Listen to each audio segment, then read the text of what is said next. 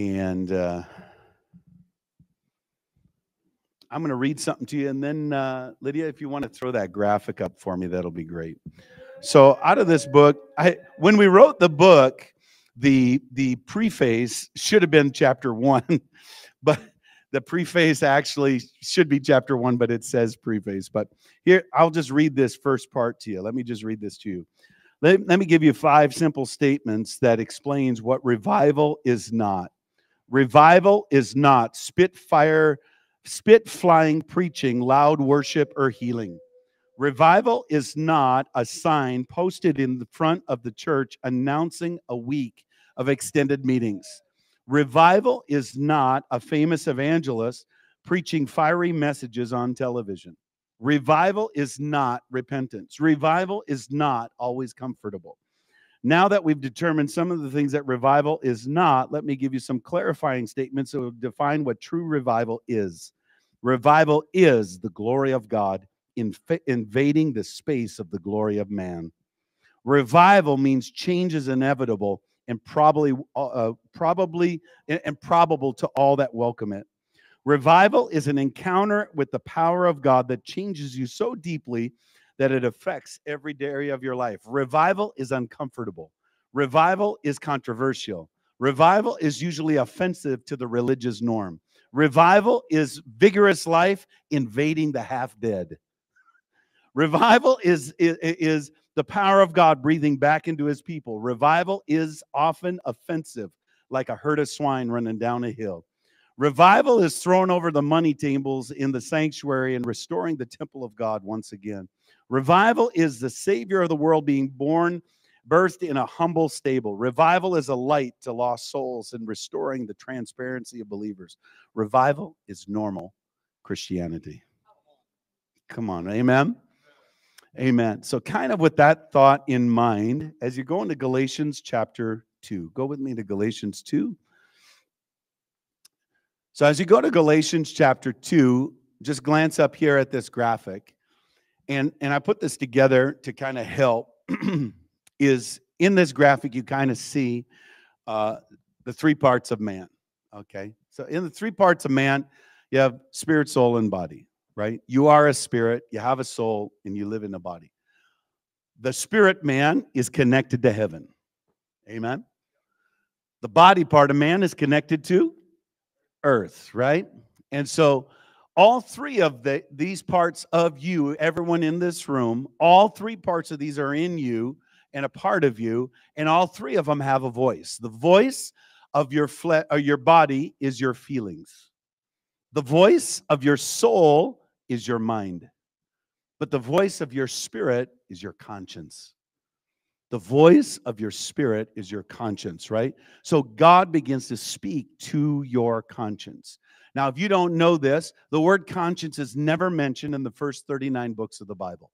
The Old Testament, never one time does it deal with conscience. Why? Because it was all religious form. All of it was religious form. And so God was preparing for the new covenant. All of that was preparation. Not until John chapter 8 does the conscience get mentioned ever. And then the New Testament speaks a lot about the conscience. There's about 10 different scriptures that talk about the conscience, and 1 Timothy and 2 Timothy talks about the conscience in your faith. Every time you see the word conscience, you always will see the word faith right next to it. Why? Because your faith doesn't work unless you're obedient to the conscience. Come on, right? So that's where we learn to be obedient. So we learn to be obedient to the conscience. Okay, so with all that in mind, Galatians chapter 2. So then after 14 years, I went up again to Jerusalem with Barnabas and also Titus with me. And I went up by revelation and communicated to them the gospel that I preach among the Gentiles, but privately to those who are of the reputation, lest by any means I might run or had run in vain. Yet not even Titus, who was with me, being a Greek, was compelled to be circumcised. And this occurred because of false brethren secretly brought in, who came in by stealth to spy out our liberty, that we have in Christ, that they may bring us into bondage. Does that sound familiar? Right? to whom we also did not yield submission for even an hour, that the truth of the gospel may be communicated to you. Now jump all the way down to verse 11. Then he says, now, when Peter had come, it says, to Antioch. So this is Antioch in Syria. So when the Bible talks about Antioch, there's two different cities in the Holy Land. There's Antioch in Syria, and there's Antioch in Pisidia. Okay, but in this case, he's talking about Antioch in Syria, which was the home base of the church for missions. Global missions was there in Antioch of Syria. So he says, Peter came to Antioch, and I withstood him to the face.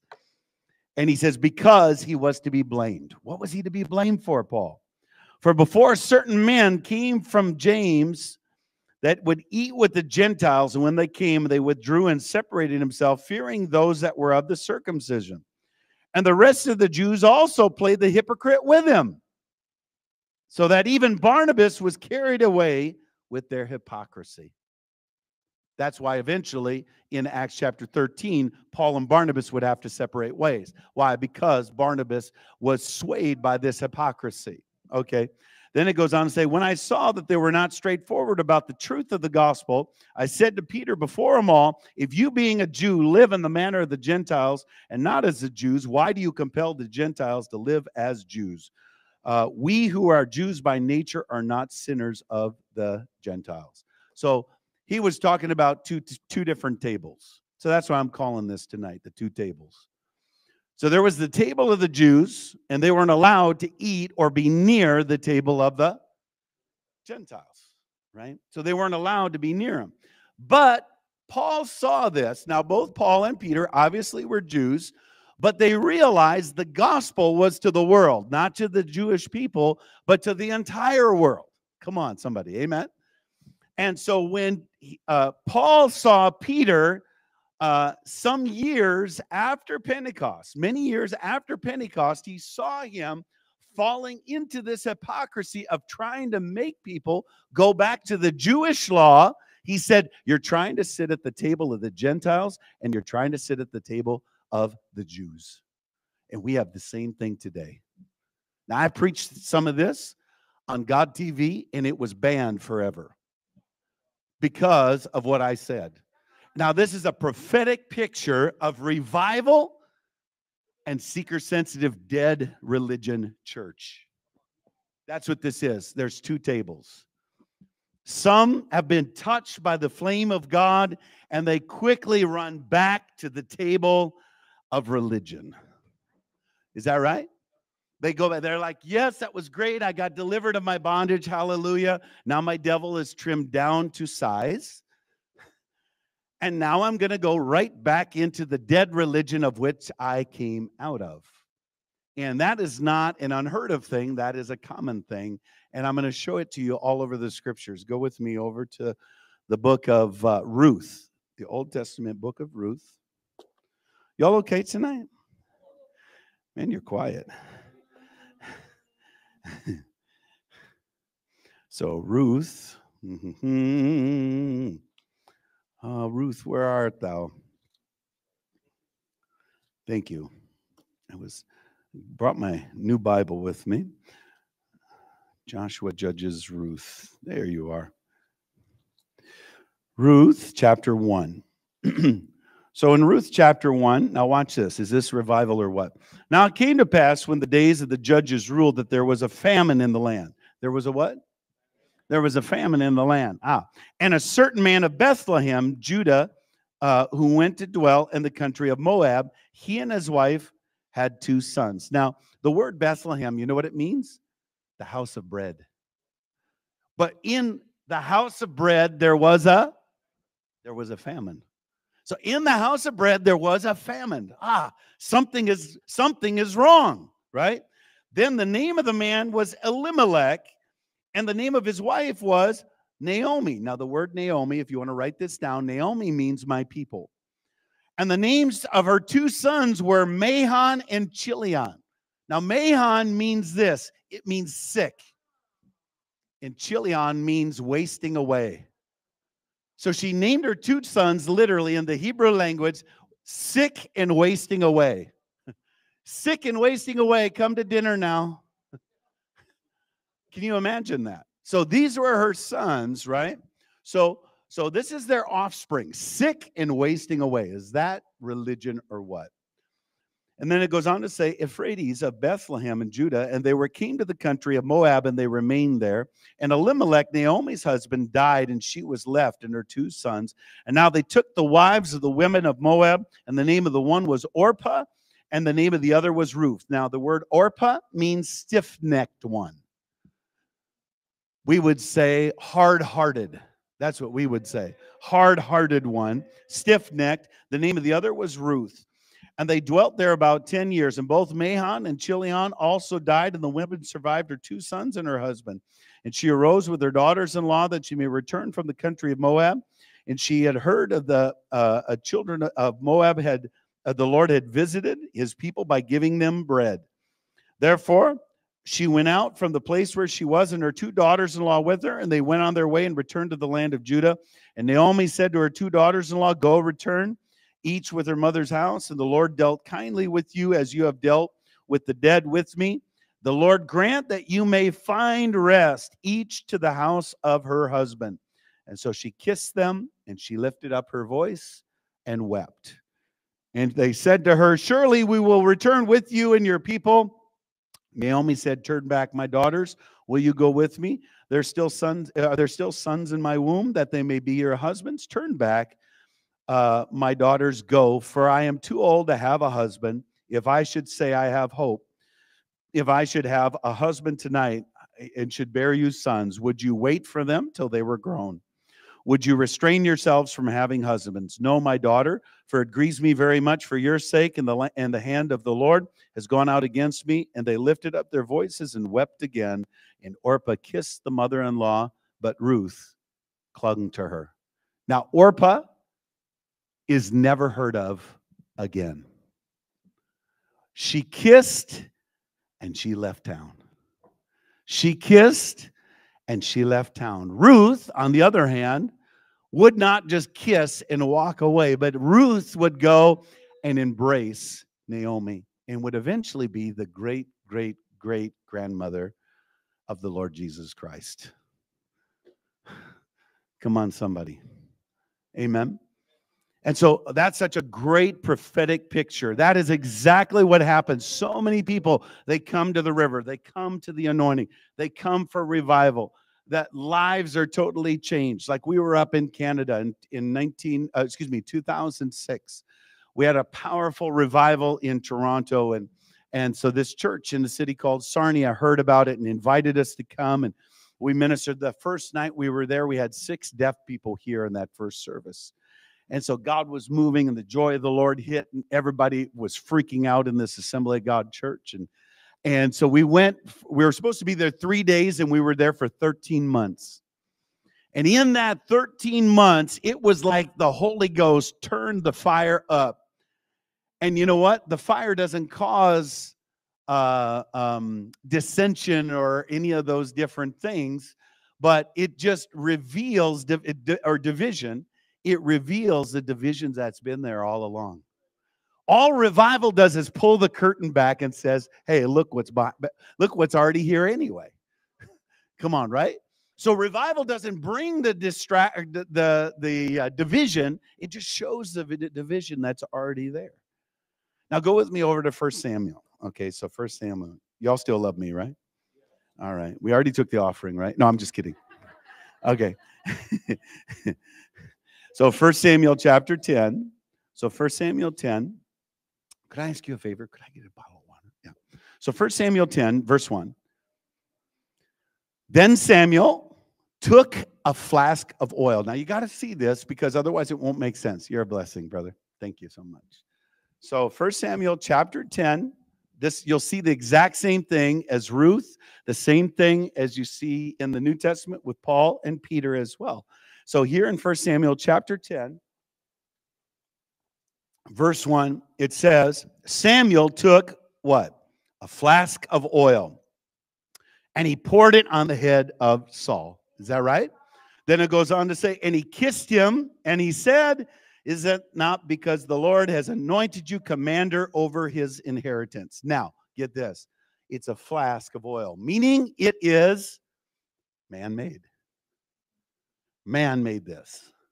This was man's choice. This was not God's choice. Is that right? The story of Samuel is he was anointed because God gave the people what they wanted. Is that right? In fact, the word Laodicea means give the people whatever they want. Did you know that? Laodicea, the church in Laodicea, it just means give the people whatever they want. Is that the modern day church, right?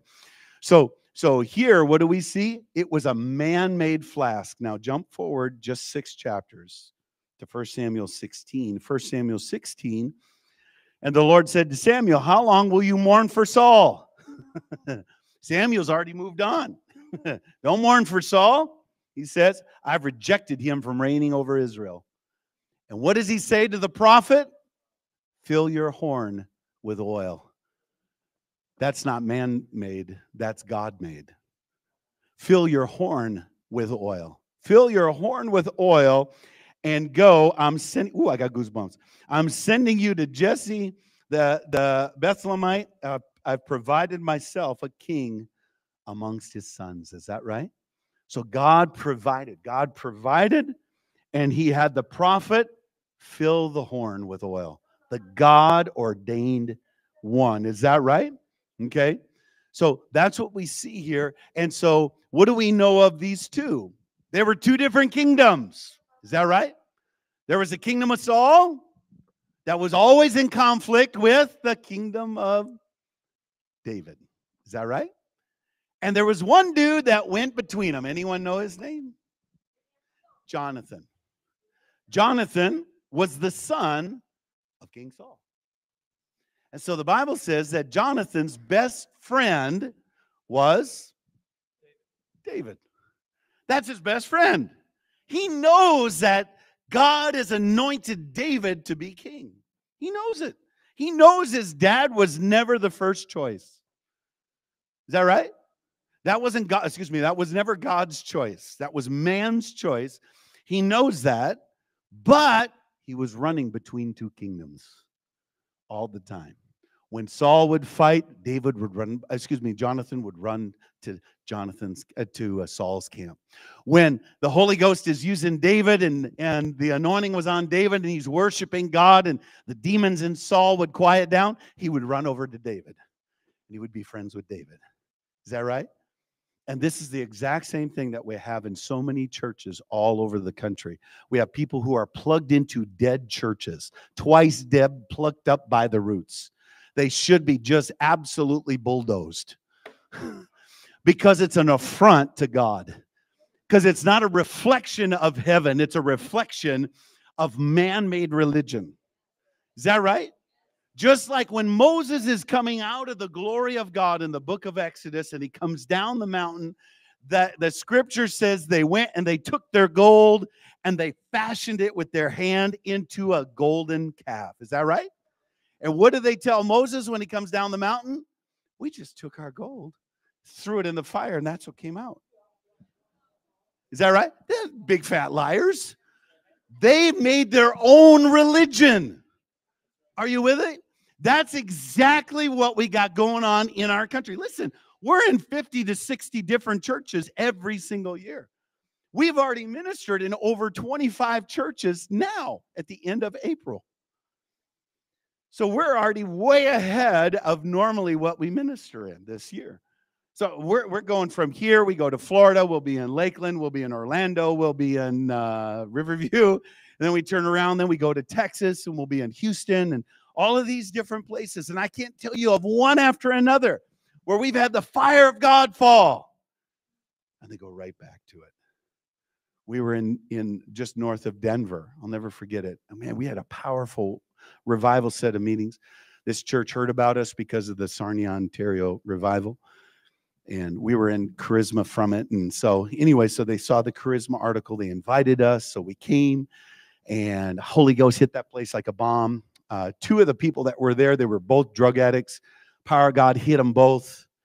The wife got healed of a stomach disorder. The husband got delivered of drugs.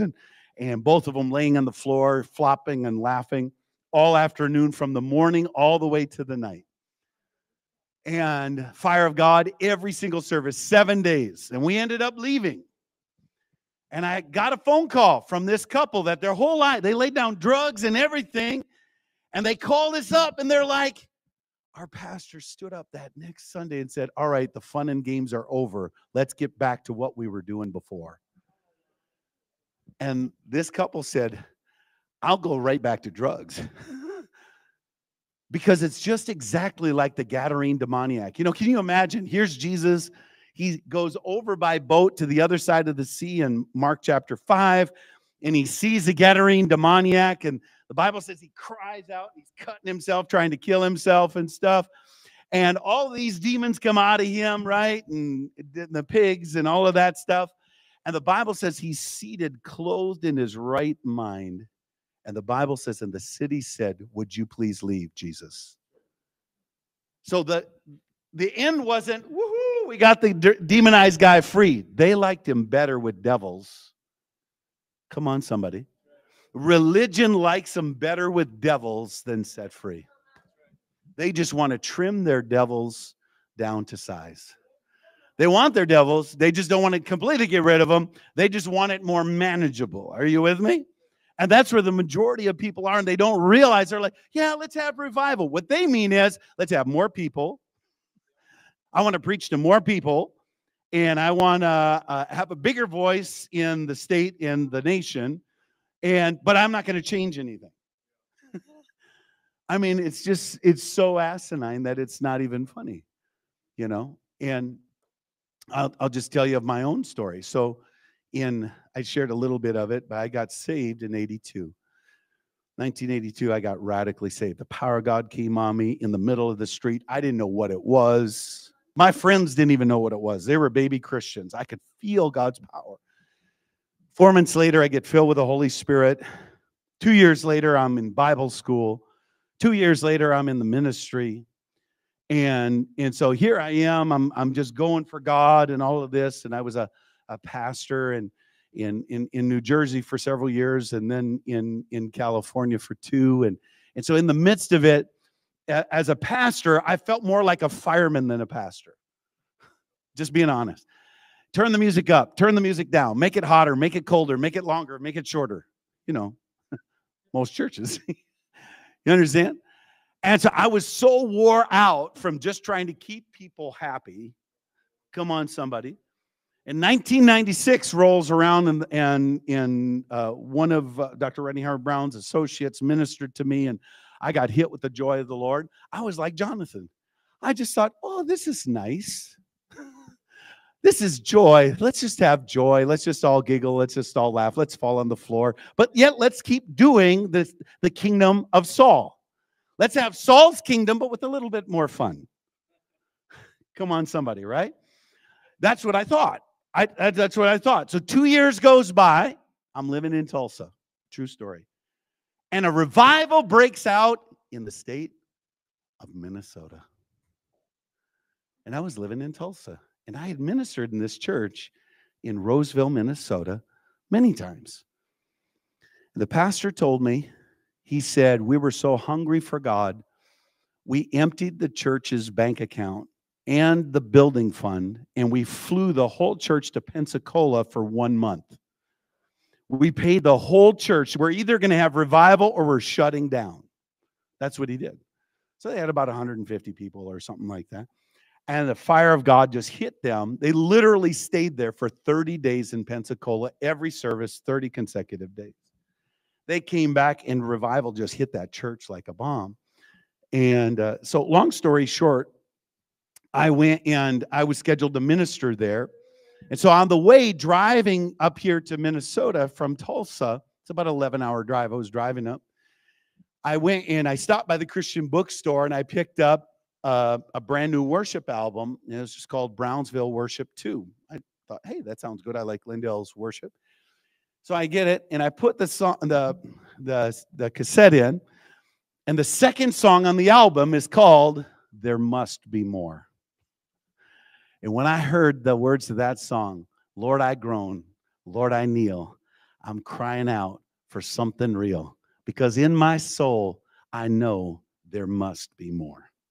And I started hearing that, brother, I started weeping in my van driving to Minnesota. This is February of 1998. Okay? So I get up here, I get to the church. As I get to the church, they had told me that they had prayer teams and stuff. That's kind of how they had learned it down there, whatever, no problem.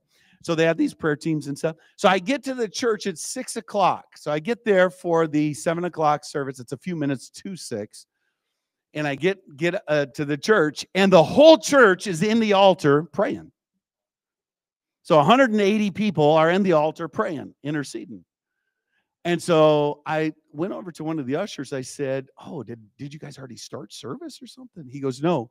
Friday nights, we take off work early to come and pray for the visitors for 1 hour before service. I said, in all my years of ministry, I've never even heard of such a thing. Everybody takes off work. Everybody. He said, we are one body. Everybody takes off to pray, not for themselves, but for those who are going to come that night to experience the fire of God. Come on, somebody. Amen. And I'm like, this is crazy. And so we began to worship. We worshiped for about an hour and a half. I mean, everybody was just wrung out like a rag. Now, I was living at the time in Tulsa. Kenneth Hagin Jr. was my pastor. Now, let me back up. 2 weeks before, on a Wednesday night, I was there at church, 7,000 people. And as I'm in Tulsa on a Wednesday night, he gets up to preach, and he stops, and he looks at me. And, you know, if somebody looks at you from the pulpit too much, you're like, I got to check my zipper here a second. You know, you're like, why is he looking at me? He's kind of creeped me out here. What's the deal? And so I'm looking around, and I realize he's looking at me. And so he says, this is a young evangelist in our church. So he says, Tom Scarrella, come down here to the front. He said, the Lord says your whole ministry is going to change within the next 2 weeks. I didn't know what that meant. And so 2 weeks later, fast forward. So I'm driving to Minnesota. I get to the church, and I remember the prophecy. And as I walk into the church, and we're worshiping with all of our hearts that night, get up and I preach and stuff. And it comes time to pray at the end of the message. So I go to pray, and when I shut my eyes, I get sucked into a vision. I left my body. I got sucked into this vision, and I'm at the Mount of Transfiguration. And I mean, I could smell it. I could feel the dirt, everything. I'm there. And then I look up, and there's Jesus.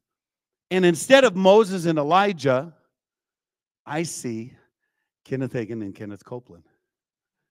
And he says, you gave a place in your heart to these men I never told you to do. And he takes them both away, and he says, this is my son, and hear him.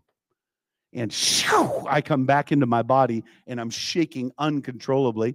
And now the vision changes, and I'm in the altar, and they're praying for me. I'm like, hello? Hello? You know I came 11 hours here. You know I'm the evangelist, right? You know that, don't you? You know? I'm like, what is the problem here, you know? And so, anyways, long story short, I close my eyes. I go back into the vision. I'm in the altar. I open my eyes. I'm out of the vision. I close my eyes. I'm back in the altar, and they're laying hands on me. So I leaned over to the pastor. I said, listen, this is really bizarre, but I said, I'm supposed to get in the altar and get prayer ministry. So he says to me, no problem, Tom. No one will think anything. The prayer team will pray for you too. So they come to lay hands on me. They don't even touch me. And by the time they touch me, the fire of God hits me. Now, back then, I had a full suit on. And as I had this full suit on, fire of God hits me, and I start weeping and shaking so hard. I start crying so hard until I had a nosebleed down the front of my suit. I shook and cried for 4 consecutive days as the fire of God burned through my body. I couldn't stop crying. I told the pastor the next night, I can't preach. I can't do anything in your church. I said, you got to do it. You got to preach. I can't preach. He goes, no, this happened to all of us when we went to Pensacola. You'll be fine. It'll lift for you to preach, and then it'll hit you again. I'm like, oh, lovely, you know? And so I literally would preach, and then I would turn around, I'd get in the altar, and I would just weep. I mean, I was weeping uncontrollably. I remember I went to the Mall of America. I'm thinking, if I go to the Mall of America, this will stop during the day, you know? So then the third day I go to the Mall of America, I'm walking through the Mall of America crying my guts out. People must have thought I was suicidal, but I was really being healed. I mean, God was touching me. But everything was changing. It was just like God was having a a rummage sale. Throw that crap out. That's a bunch of junk. That's a bunch of religion. That's a bunch of attitude. There's a bunch of pride. Might as well throw that out, you know. I felt like I was gutted by the Holy Spirit after 4 days, you know. And everyone we would minister to, the same thing would happen to them. Fire God hit them, and they'd start weeping uncontrollably. It didn't matter where we went, anywhere in the world. 1998. Many people don't know this, but in 1997, did you know that in America, almost 4,000 revivals were documented? Did you know that? Almost 4,000 revivals. 12 months later, there wasn't even 300 left. Was God done? Man was done. They were kissing and running back to religion, right? Because once they realize this is not about what they want, they want to be Jonathan. They want to run between two kingdoms. We want a little bit of joy and a little bit of fire, you know, like our friend in Norway. Little bit of joy. A little bit of joy and a little bit of falling down, and we can have 2 or 3 people, you know, all get hit with the joy at once. Oh, that would be lovely. And then we could go right back to the programs and everything that we've always done and never change anything. Amen. And so, but yet revival is about changing everything. Charles Finney said 150 years ago, he said, when revival hit, he said, I was the one crying the hardest. And he said that I was not only the one crying the hardest, but he said that the fire of God would hit all kinds of different people. Just the more that we would allow the fire to touch us, we could touch others. He went on to say that Isaiah could minister with fire because he was touched with fire. Many people are trying to touch with fire, and they've never even smelled smoke. Come on, right? Amen. And yet so many places. I mean, I could tell you all over Minnesota. I could tell you of Mankato. I could tell you of all kinds of different places in all over the Twin Cities or all over the state of Minnesota where we've had great revivals, God doing great things. And they're like, that was nice. It's kind of like a sandwich. Like, that was a nice ham sandwich. Now we're going to go back to the old of, you know, doing everything the way it was before. Instead of saying, this is going to change everything. Come on, somebody. I went home after those 4 days with the fire of God, and I'm telling you what, I went through my books and I said, that's crap. Throw that away. That's a bunch of fluff. That's nothing in that. I literally went through and I gutted my entire library of things that didn't carry the fire of God. Come on, somebody. Amen. And everyone will tell you, everyone in Tulsa will still tell you to this day, they saw a visible difference. It wasn't I fell down and just stood up. Come on, somebody. So some people, you know, we've gone to some churches where they fall down. You know, they think that's the end all be all. Oh, people fell out. Well, if you fall down a jerk and you get up a jerk, then what the heck? You're still a jerk. I mean, what the heck? You're still a jerk. So who cares if you fell down? Did you get up changed? When Paul fell down, he said, man, I got to change my name. I can't be Saul anymore. I got to change it. I'm different. Saul was a self-serving person that wanted to be elevated. Paul, did you know the word Paul means? Little. Little in his own eyes. It's such a change on the inside of him there on the Damascus Road. Amen? Everyone say change. Hallelujah. I remember we were ministering in Fresno, California. And the fire of God hit this place, and man, people were just weeping all over the place. And this one dude was in the altar. I mean, he was screaming and crying. And as he's weeping and screaming and crying out to God on the altar, 2, 3 people got up and they start petting him because they felt bad for him. And I said in the microphone, I didn't even care. It was a camp meeting. I said, look at there. Somebody repents and the church doesn't know what to do with it. They treat him like a Labrador retriever. Come on, somebody. Absolutely drives me crazy. I see it almost every single month. We just came from California. People were falling down, shaking. One lady was weeping. One was laughing and stuff. Somebody came over and started petting her. Oh, Jesus. Here they're trying to do something soulish to something that's spiritual that's taking place. Come on, somebody. It's a soulish thing that people call spiritual. Are you with me? I said, don't touch her. She's in the spirit. You're in the flesh. Come on, somebody. Amen. Hallelujah. So what about Judas? What happened to Judas? Judas was in the same meetings. I said, Judas was in the same meetings. Judas saw blind eyes healed. Come on. He saw the Gadarene demoniac healed. He saw Jesus walking on water. But after 3.5 years, he sold out for what? Sack of money, sack of silver. Is that right? He sold out after 3.5 years. Why? He got bored. I said he got bored. And he not only got bored, he got distracted. He not only got distracted, he got familiar. Seeing Jesus do the miraculous. All right, when's the offering? Come on, let's get the offering going here, right? Because Judas was distracted. He was so distracted. That's why the end of Judas is such a horrible thing. Here he missed the opportunity of planting churches all over the world and impacting the world. And he sold out for that little bag of gold. How many times and how many places have we gone and we've seen churches that have sold out? Why? Because what happens is this. When revival comes, the first thing that it attacks comfort. When Jesus came and he called Andrew and Peter, you know where they lived? In a city called Capernaum. Anyone know what Capernaum means in Greek? It means this, the village of comfort. And the Bible says, drop what you're doing, come follow me. And he commanded them to leave comfort. So the first thing that revival does is it calls you out of comfort. Come on, amen? So it calls you out of the land of comfort. Yeah, Pastor David, going with you guys, winning souls on the street, man, that's not comfortable. If God wanted me to do something, he's not going to make me uncomfortable. Hello. Let him die and let him follow me, Jesus said. Is that right? Is that true? Right? That's all a part of it, right? The second thing is this. I call it Christian communism. Christian communism. What is Christian communism? It's really, you know what it is? It's really nothing but hippies. It's a hippie spirit that's come back into the church. And what it does is it says, you're a pastor. You're none better than me. You're a pastor. You're none better than me. You're not an elder to me. You're nothing. You can't correct me. You can't change me. I'm a rebel on my own.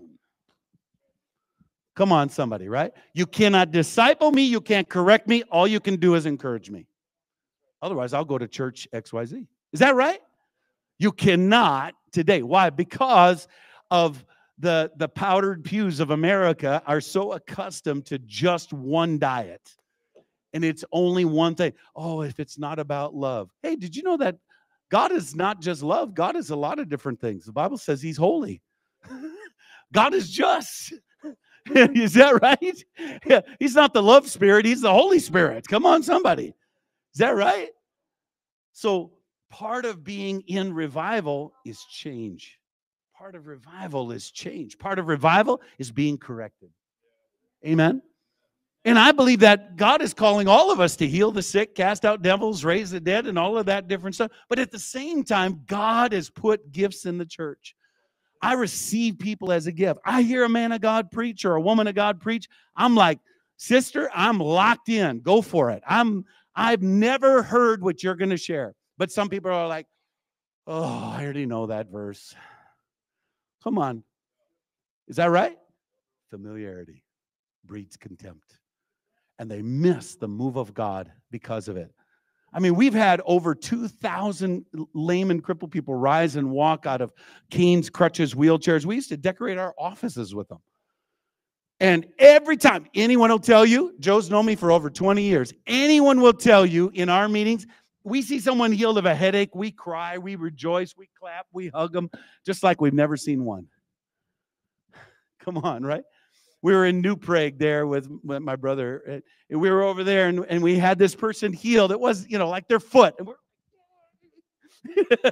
so someone came up to me afterwards. They're like, we were in a meeting, and we saw you lay hands on 3 deaf people here. That was a lot greater than this. I said, yeah, but I treat it like I've never seen it before. When the preacher gets up, I even say to myself, I've never heard what he's going to share. Last night when he was preaching, and tomorrow night when he preaches, I tell myself, I stir myself. Listen, I'm in church more than all you guys put together. You understand? I'm in over 300 services a year. You understand? So I stir myself up. I mean, the moment that the man or woman of God takes they read a scripture, wow. Jesus fed 5,000. What the heck? That's wild. Come on. Why? Because it keeps it real and innocent in me. I want to keep it real. I want to keep it real. I didn't lay down the world to follow some stupid religion. I didn't lay down the world to follow some half-baked, half-dead religion. Come on, somebody, say something in the house. Amen? I came for the real, genuine thing. I came for the real power of God. Amen. Amen. Amen. I'm telling you, my wife will tell you, I sit in front of YouTube and I start crying like a baby watching the sick get healed. And I'm like, man, that was awesome. I sat here watching these people on this video and I'm like, oh, God, I got to preach. Holy cow. I'm going to get messed up here. Amen. Because I have to check my heart. Amen. I was just talking to a pastor up in the Fergus Falls area just before service, and we were talking about some of these things, and that, in the church, we have this individualistic mindset. The only problem is that's a Greek mindset. That's not a Hebrew mindset. How many of you got a Bible? Raise your hand. Anyone got a Bible? Oh, okay. So there's 66 books. 64 of them are written by Jews. There's a little slant. You understand what I'm saying? 64 books written by Jews. Hello. So it's not going to be Americanized. Why? Because it's an Eastern mindset. What is the Eastern mindset? The Eastern mindset's very similar to the Latino mindset. What is that? It's group mentality. It's a group. We're a body. We're a body. Just like I was just telling this pastor up north. I just said to them just earlier tonight, I said this. How many churches did Paul say, my God will supply all your needs according to his riches and glory? How many churches? One church. He didn't say that to all 26, 29 books or 26 books of the New Testament. Come on, somebody. Is that right? He said it to one church. But you know what he said before that? He said, no one partnered with me but you guys. He said, no one sowed to me like you guys. And then he ends chapter 4 at the end. One of the last things Paul ever said, now, because it's hit your heart, because of that, my God will supply your need. He didn't say that to the Colossian church. Come on, somebody. It wasn't to all you guys hippie hanging out in Philippi, any Christian who's ever prayed the sinner's prayer. No. It was to the group. It was to the group that were connected. Come on, somebody. Why? Because as we as a group connect and we rub with each other, you get irritated. Oh, don't look so holy at me. We take missions teams with us to Vegas every year, every November. We'd love to take you guys with us to Vegas if you're interested. We'll just sign up on our email list and we'll give you all the details for Vegas. But we go for 3 days and we heal the sick, cast out demons, win souls, the whole 9 yards, all over Vegas. Yeah, it's awesome. I mean, it's crazy. Drug addicts, drug dealers, prostitutes, people human trafficked, you name it, they all get saved and delivered and stuff for 3 days. And so we go and we have to live together. We're in the same vicinity. And people are like, I don't like that person. They don't brush their teeth very good. Well, good. It's teaching you to love somebody who smells. Thank God. Come on, somebody. Amen. So what is it doing? It's changing you. You're learning to walk in love. You're learning to love those who aren't very lovely. Is that right? So it does something. It changes you. It's supposed to bring change in you, right? That's what a community does, like your church in Wilmer, Pastor. People get around each other, and it's easy when you only got 2 hours on a Sunday.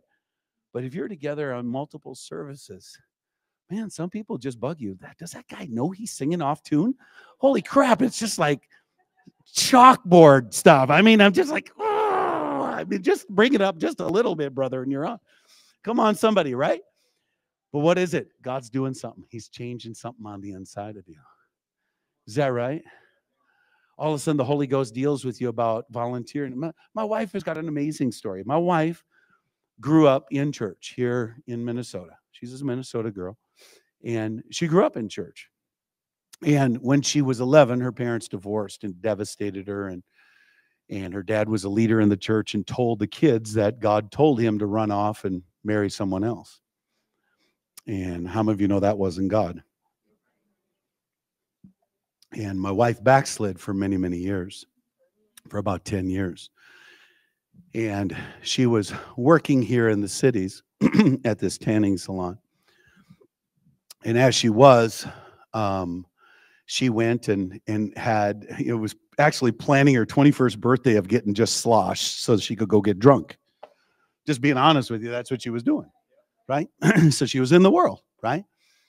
4 days before, she's at the coffee shop, and a woman who just got saved didn't know how to evangelize. And she looked at my wife and she said, Susie, you know, you and I are pretty similar. You know, we're both kind of grew up here and south of the river and all of this. Our parents are similar. And she goes, the only difference is, and she picks up her coffee and she says, if I die, I'd go to heaven. If you died, you'd split hell wide open. And she walked off. Never, I mean, that's what she did. My wife was furious. She couldn't work all day long. She was so mad. She was like, I wanted to smash my computer. And at the end of the day, she went home to her apartment and she said, I was so mad of 8 hours of conviction. She said, I slung my purse across the floor and I said, all right, God, if you're real, I'll give my life to you. She fell on her knees. She said, I'll give my life to you. Just don't do something stupid like send me to Africa. Guess where she was 12 months later?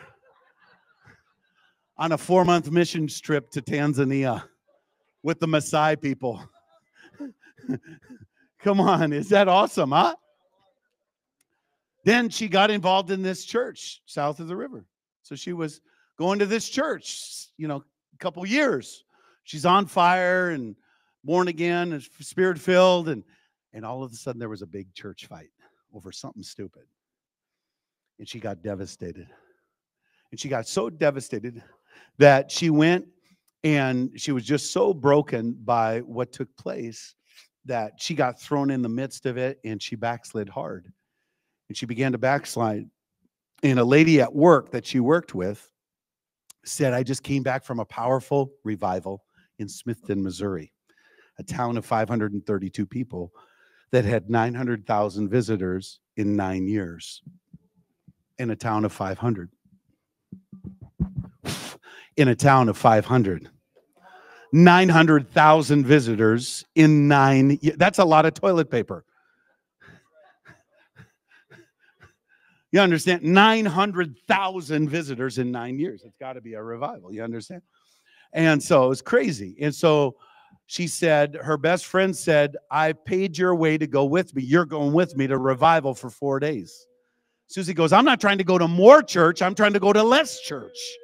And so she said, I'm not going to more. I'm going to less. And so the woman said, well, your way is paid. So Susie said, all right, I'll just go with you. And so they brought her there, and she took one step over that threshold, and the power of God hit her. And she fell out under the power, weeping and shaking uncontrollably for about 3 days. The fire of God was burning in her. She called her mom from Smithton, Missouri, and said, I'm moving to Smithton, Missouri. And her family went and told her, you don't move for church. She goes, I am, because the fire is here. Come on, somebody. Amen.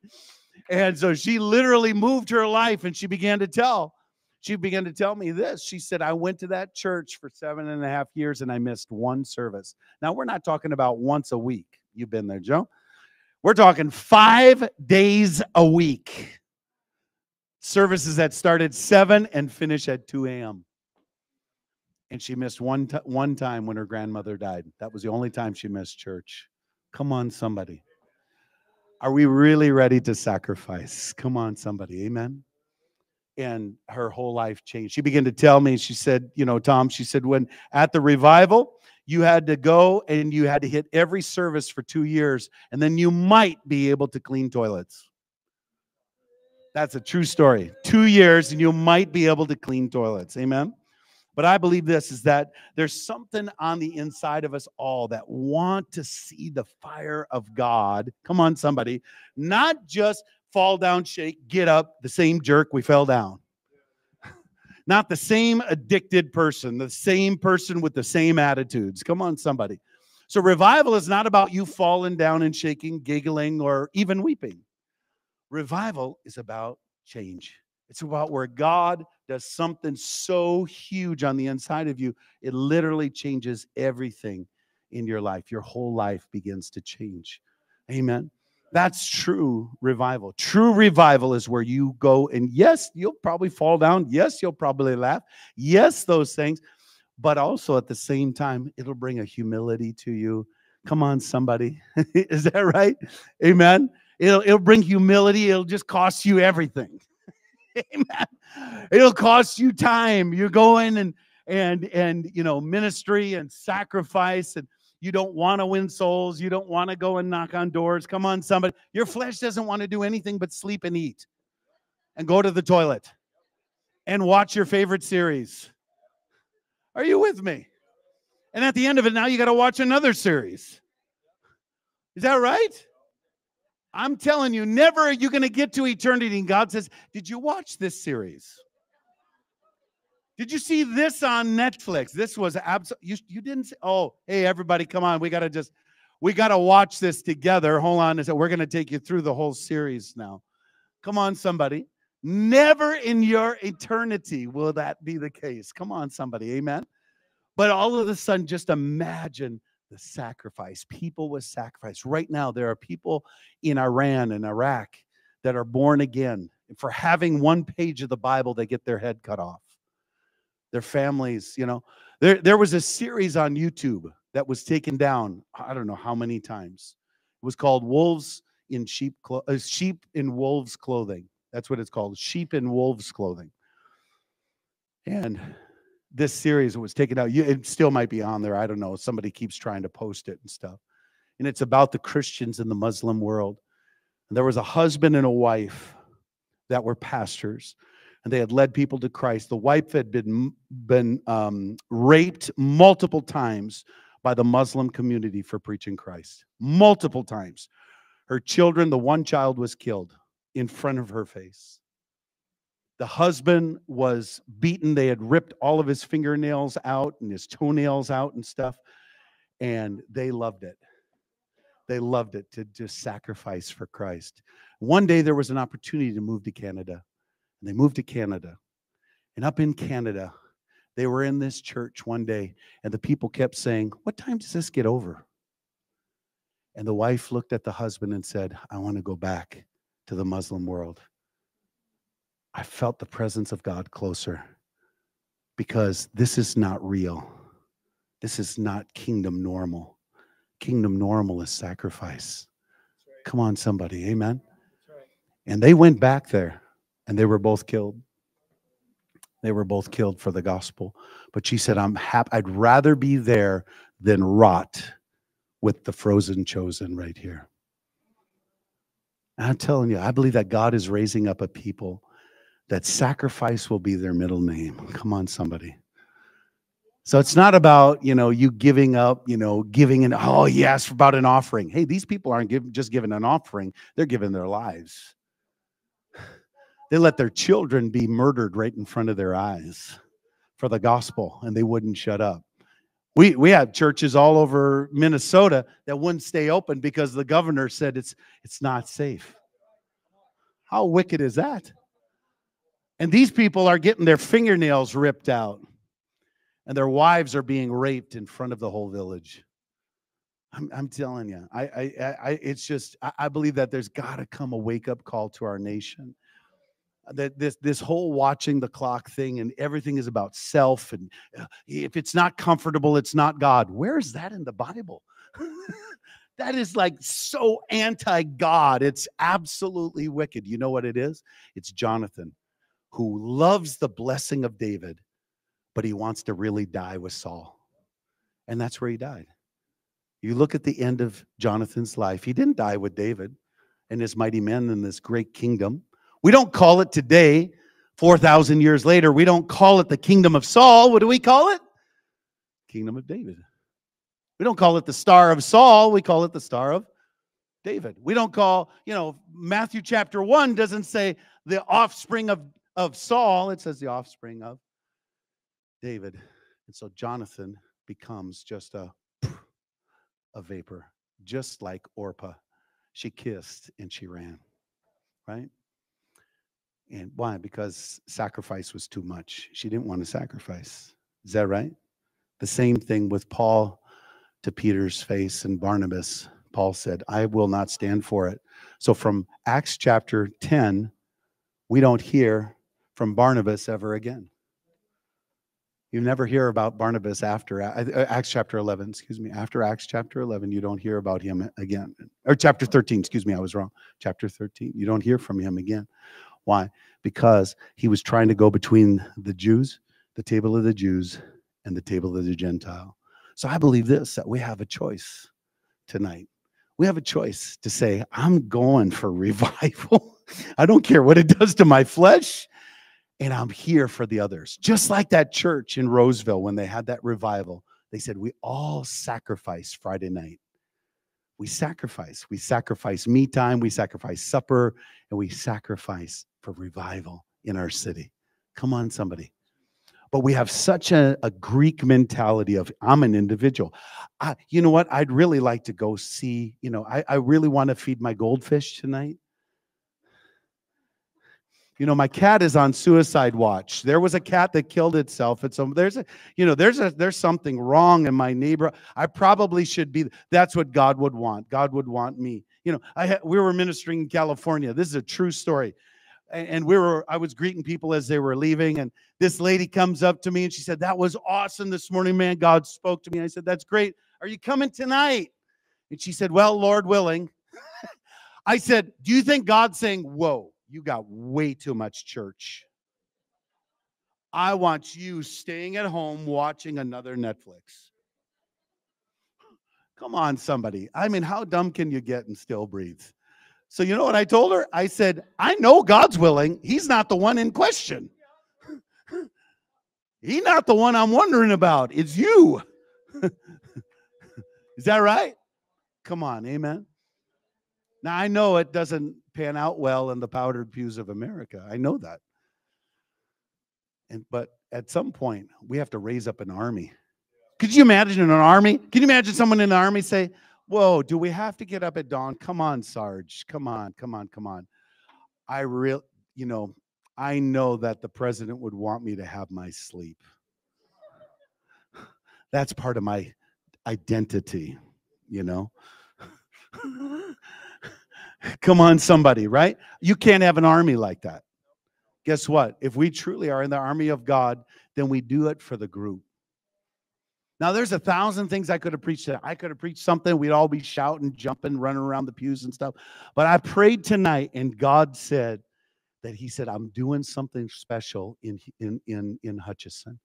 And I'm raising up a revival people that will raise up a revival culture that will break the norm, that will break religion, that will break the golden calf of religion in the rest of Hutchinson or the rest of Minnesota. Others won't go for it. You let them kiss and go back to the old. Let them run like Jonathan between the two kingdoms. Oh, we want to get blessed. Let's get us some joy at, let's get some joy at Pastor David's church. Okay, now we're going to go back and live like hell. We're going to shack up with the devil, but we're going to just once in a while run over and kiss Jesus just a little bit. We're his girlfriend, not his bride. We want to be able to see other people. But we're called the bride of Christ, meaning we're betrothed to one. We're betrothed to one. And I believe he deserves it. And some people are going to be shocked at the sacrifice in heaven of many. Amen. Many people. I remember Rick Joyner writing a book called The Vision, and he was talking about, in the vision, he had gone to heaven, and he was shocked. He was shocked at major ministries that he thought would be at the forefront. He said they were so far in the back, it was unbelievable. Why? Because those who had sacrificed, those who were last, now were first. Come on, amen. And I believe that the Lord sees every sacrifice, you know. I'm telling you, the Lord began to speak to me in the early days of revival. The Lord said, I was shocked. One day I'm driving and I'm listening to worship. And all of a sudden the Lord said, you're addicted to entertainment. I'm like, what the heck? And he said, what do you do when you wake up? You put on music. What do you do with first thing when you get in the car? Well, come on, talk to me. Don't look so holy. Some of you are like, oh, I have no idea what in the world he's talking about.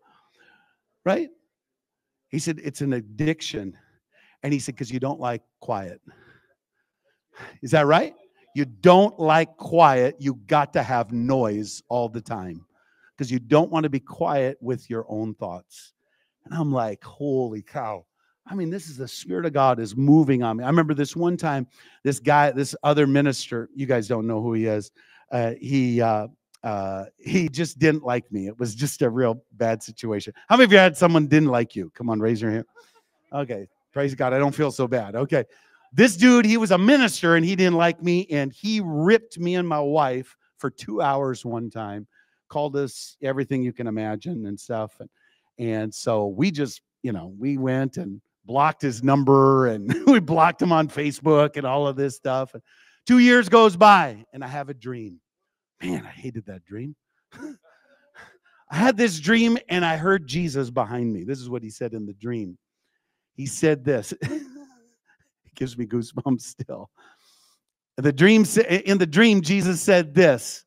If your brother is angry with you or upset with you, leave your gift at the altar and go be reconciled to your brother. Listen, I didn't make that one up.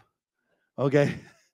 I woke up, my wife said, you sat straight up in bed and you went, oh, crap. And my wife said, what? I said, I have to call Pastor so-and-so. She goes, we've had 2 years apiece. You're not calling him. And I said, I have to go and repent to him. She goes, but why? You didn't do anything. And I said, God doesn't care. God doesn't care who's right. Because he's all about relationship. So he didn't care who was right. It didn't matter if I was right. Who cares? God didn't care. He wanted me to be reconciled because he's part of the body. Come on, somebody. So guess what? I had to humble myself. I called him. I told my wife, go on out of the room because this is going to get loud. And she touched, grabbed the door, and he answered. And for 45 minutes, he called me and, you know, this and that and all of this stuff. He was just, you're a racist and you're this and you think you're better than everybody. I said, I'm sorry. I'm sorry. You're right. I'm sorry. For 45 minutes. Sorry. Non-ending. And I didn't do anything. But the Lord didn't care because of the change that it would bring in me. Would you put that music on for me quietly? So at the end of it, I hung up the phone. I blessed him, honored him, hung up the phone. And as I did that, it was like I felt like in the spirit, like I got a smiley face on my paper. I can't explain it, but it felt like I got a smiley face, you know? So tonight, Lord, you're good. I went long tonight, forgive me. But Lord, tonight, we thank you, Lord. We live right now in the time of two kingdoms. There are two kingdoms. There are two tables. There's a kingdom of revival and fire and anointing and power and miracles and signs and wonders and the whole gospel. And there's the table in the kingdom of religion that has no power, but it's a facade of godliness. And we have a choice. We could serve one or the other, or we can be like Jonathan, running between the two, asking just for a sprinkle, just salt our church with revival.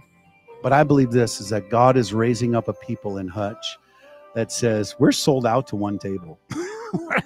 we're going to burn the other table. And so we're not going back. And so, Lord, right now, tonight, I thank you right now. There are people here right now. Lord, there are things in their heart. There are things in their lives. I'm telling you, I prophesy to you tonight that some of you came tonight with some big stuff, some heavy-duty junk. Some of you have got some addictions and stuff, and some of you have got some major issues. You can clap to the songs and stuff, but God sees all. And the Lord's not angry. The Lord loves you. He loves you so much. He wants to just, by his presence, by his fire, he wants to just burn it out of you and set the captives free. Some people are just caught in a web of depression. Some people are caught in a web of anger, and they can't see anything but anger. It's just everything is angry and everything is bitter. And some people, all kinds of different things. Some people are doing stuff they don't want to do. They don't want to do it. They're like captive to the enemy. But tonight, I'm telling you, the fire of God is here to set you free. The fire of God is here to set you free tonight. Just lift your hands right now. Spirit of God, just turn it up. Just fill the house.